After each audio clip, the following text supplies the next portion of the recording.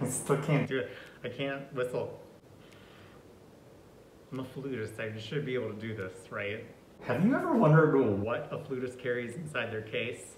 Admittedly, I have never wondered what's in a flute case. But if you're interested in finding out what's in a flutist case, then stick around because we're going to go through what's in my case.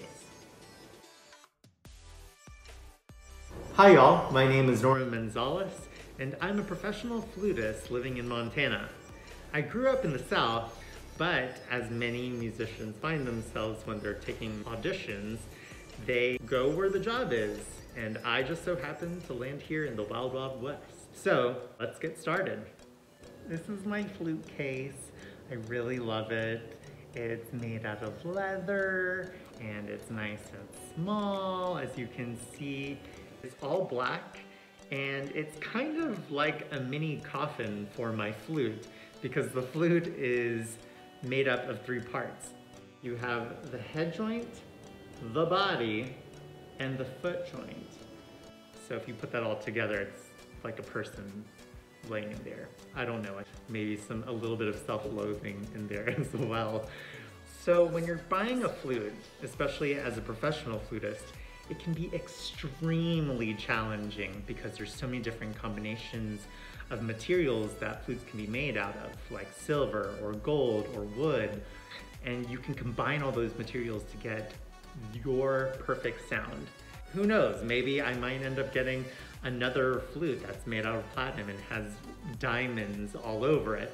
My head joint is really special to me. It's a 14 karat gold custom-made head joint by Dana Sheridan, who happens to live in Germany and recently retired, thus making my head joint even more valuable. I bought it from the principal flutist of the American Ballet Theater in New York City, and long story short, she was basically like, Norman, you need to get this. This sounds awesome on you. And I was like, you know what? You're right. I also paid a lot of money for this head joint, so I better love it.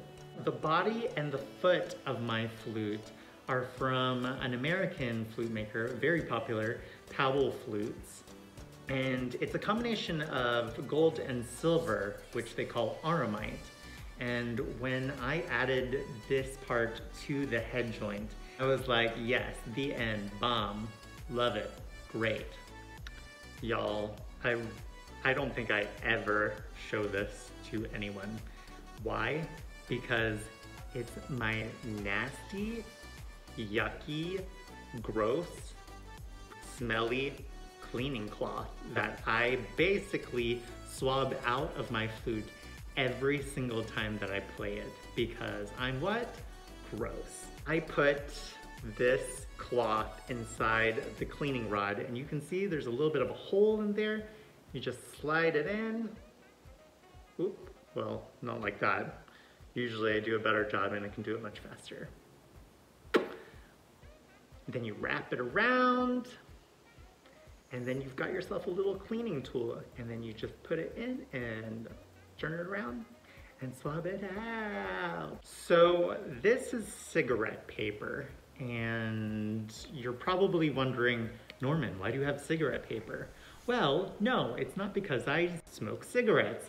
It's because I use the thin paper, which I'm actually running out of. I only have 2 more sheets left, to clean out any spit bubbles that may happen when I'm playing. You know, there's a lot of water through the warm air that I'm blowing into the instrument, and sometimes it gets stuck in between the keys. So it can be really embarrassing when you're playing a classical piece and all of a sudden it starts sounding super jazzy because there's all these little spit bubbles that are causing all these pitch bends to happen. So you put a little cigarette paper in, get rid of all of that nasty moisture, and then you're good to go. Earplugs.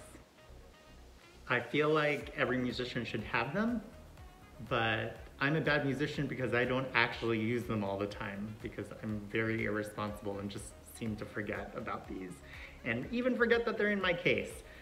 But other than that, I think that they're really great, and these are very cheap because I am a cheap person and don't want to buy the really expensive earplugs. So if you have the money, go for it. Yeah, they feel pretty good. They kind of clash with this outfit though.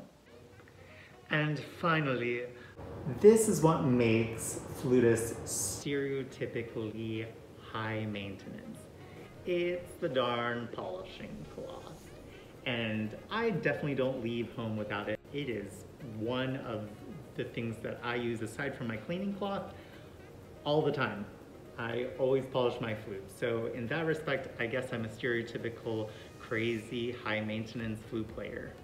But hopefully you still love me. Well, that's pretty much it. That's in my case.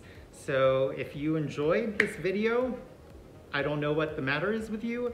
And if you hated this video, then my name's Dr. Paul Chinen, and I play the oboe. Thanks so much for watching. If there's another video idea that you would like to see from me and the rest of the quintet, let us know down below. I hope to see you at an upcoming concert, and have a great day.